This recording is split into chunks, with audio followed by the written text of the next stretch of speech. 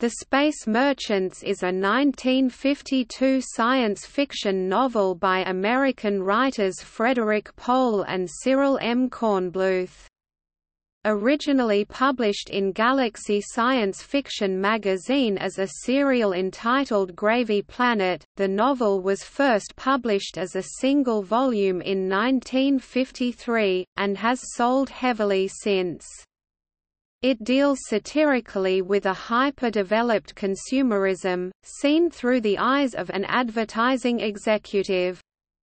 In 1984, Pohl published a sequel, The Merchant's War. In 2012, it was included in the Library of America Omnibus American Science Fiction, 4 classic novels 1953 to 1956. Pohl revised the original novel in 2011 with added material and more contemporary references.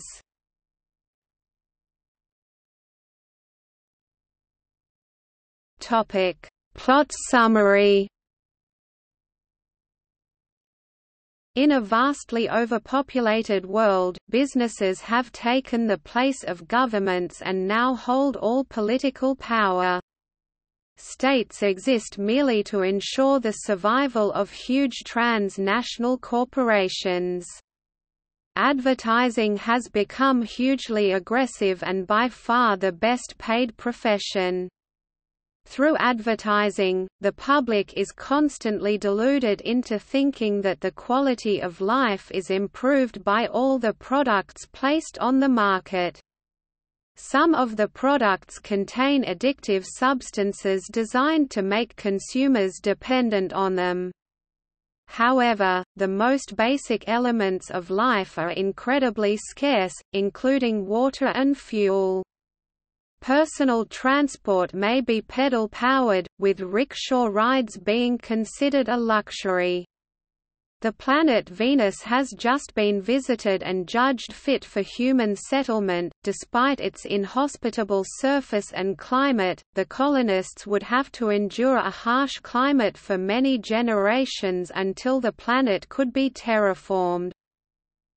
The protagonist, Mitch Courtney, is a star-class copywriter in the Fowler Schocken advertising agency who has been assigned the ad campaign which would attract colonists to Venus.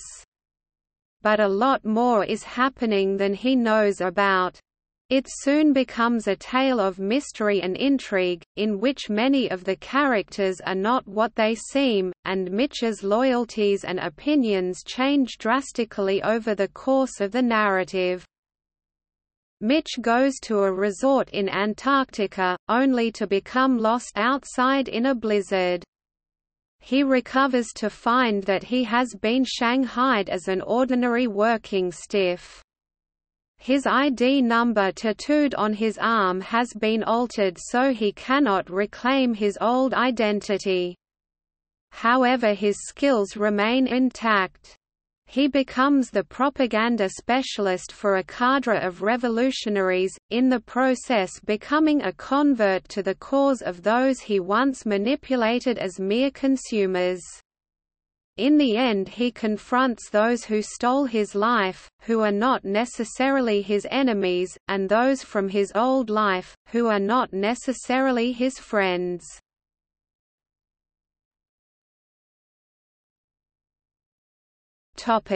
Publication and reception.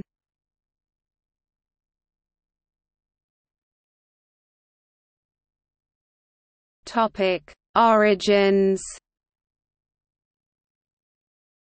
Whilst serving in the U.S. Army Air Force during the Second World War, Pohl had been posted to Stornara, in southeastern Italy, as a weather forecaster. Shortly after learning of his mother's death in 1944, and feeling somewhat homesick, he decided to start writing a novel about New York. He chose to write about the advertising industry, thinking it to be the most interesting topic in the city, and patiently wrote, "a long, complicated, and very bad novel." with the title of For Some We Loved. After the war ended, in early 1946, he reread the manuscript, and decided that its major flaw was that he had written it despite knowing nothing about advertising. Before rewriting it, he applied for advertising jobs to gain some background, and on 1 April 1946 joined a small Madison Avenue agency as their chief copywriter. He later moved to popular science, finding that he enjoyed the work so much he lost track of why he originally took the job. Some years later, Pohl returned to For Some We Loved.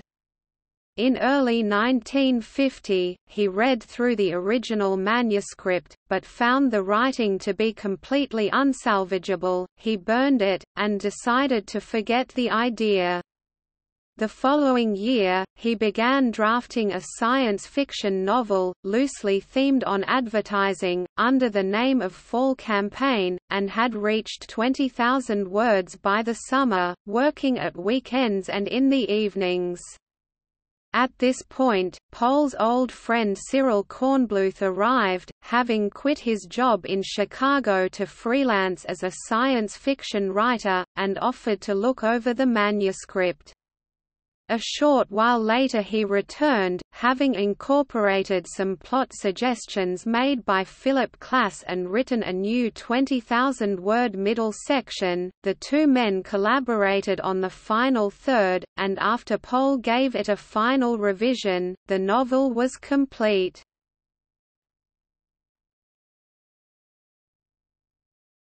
Topic: Publication.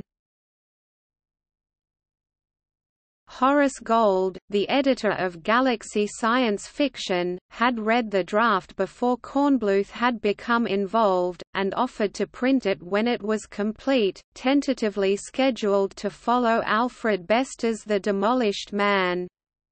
In the event, it was serialized in the magazine from June to August 1952, as Gravy Planet. However, finding a publisher for the novel itself was not easy.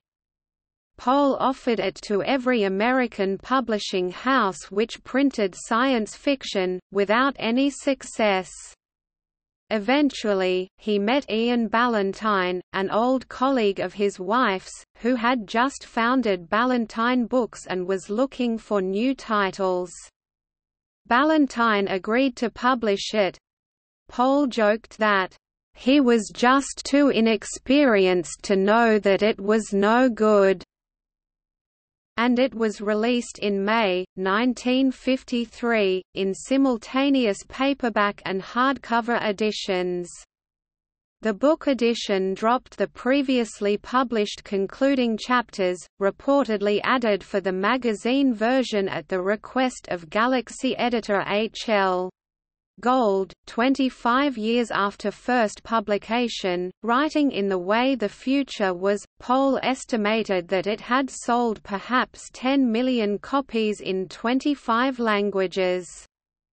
Pohl's 2011 light revision of the novel includes references to some commercial phenomena in the Reagan-Bush era, including Enron and AIG. In 2012, it was included in the Library of America Omnibus American Science Fiction, 4 classic novels 1953 to 1956, edited by Gary K. Wolfe. The omnibus was part of a 2-volume set of 1950s science fiction, the first Lower project to include an extensive online companion site.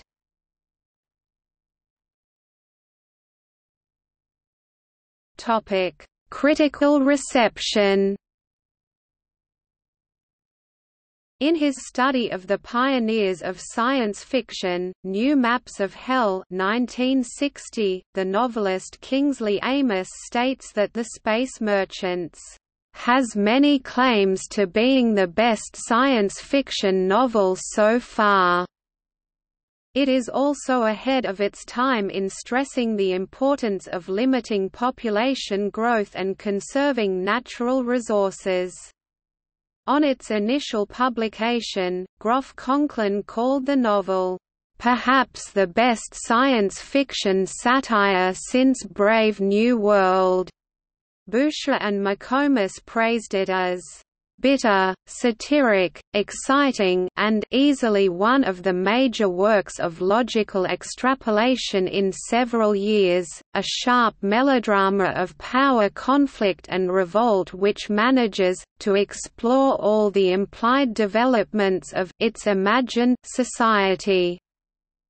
Imagination reviewer Mark Rainsberg described it as a marvelously entertaining story and a brilliant future satire. Schuyler Miller compared the novel to Brave New World, finding it not so brilliant, but more consistently worked out and suffering principally from its concessions to melodrama. At the 1976 Mid-American Convention in Kansas City, Alfred Bester referred to the novel as one of the top 2 science fiction novels of all time.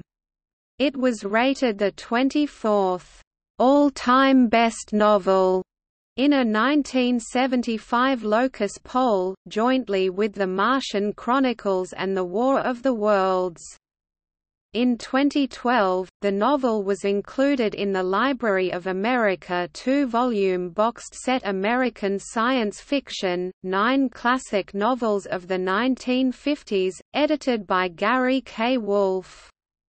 The novel was also included in David Pringle's list of 100 best science fiction novels. As with many significant works of science fiction, it was lexically inventive.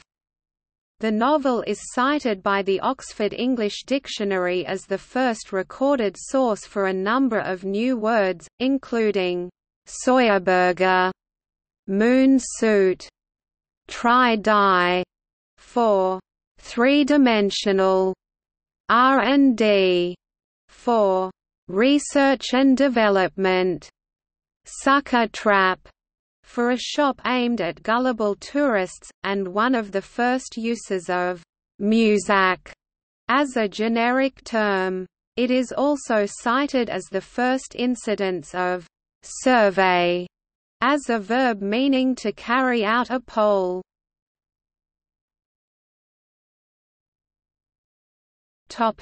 Adaptations. The film rights were sold for $50,000, though an adaptation was never made. It was adapted for radio by the CBS Radio Workshop.